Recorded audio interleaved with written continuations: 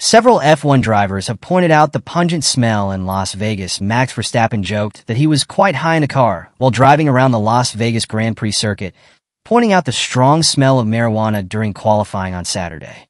Having guaranteed a starting position of fourth in Nevada, ahead of fellow title contender Lando Norris, the Red Bull man joined several drivers complaining about the legal substance in the American state. Sergio Perez and Franco Colapinto previously noted the smell during Friday's practice sessions, with Verstappen confirming that he was very aware of the issue persisting the following day. "Today you smelled it quite well.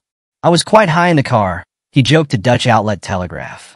It's not ideal, because you can also smell it while driving, and it's quite extreme.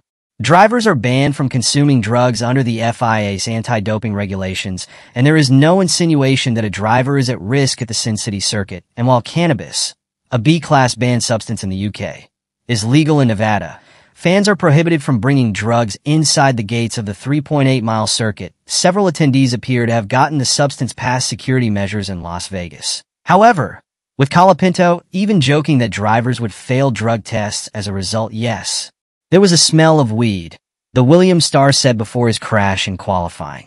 "If they dope test the drivers now, I think we'll all test positive, I swear. When we all test positive, there will be a mess." While Verstappen's teammate Perez, who suffered another disappointing outing and was eliminated in Q1, bemoaned the smell that engulfed the grid. "What is very noticeable around the circuit is the smell of marijuana throughout the night," the Mexican driver said. "I'm a bit tired of it already. The amount is incredible. It's something all the drivers will definitely talk about."